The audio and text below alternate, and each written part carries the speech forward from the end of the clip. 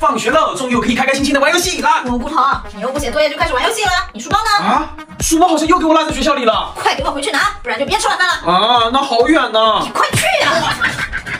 蘑菇头，我有办法让你速习速回哦。真的吗？什么办法？想学啊？我教你啊。哇，这叫瞬间移动训练机，只要你对着它努力想你要去的地方，就可以施展瞬间移动哦，直接来去自如啦。真的假的？我想去学校，我想去学校。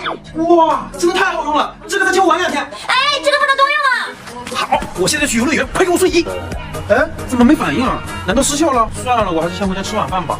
大孙子，你回来了，今天我们吃大闸蟹。哇，我好久没吃大闸蟹了，我要吃10个。